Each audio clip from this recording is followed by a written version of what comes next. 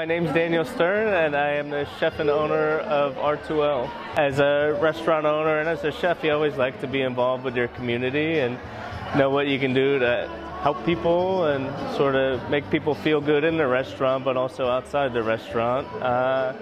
And when this opportunity came up to do the food for the VIP lounge at the Red Ball, I jumped on it because we just really wanted to support and be a part of it.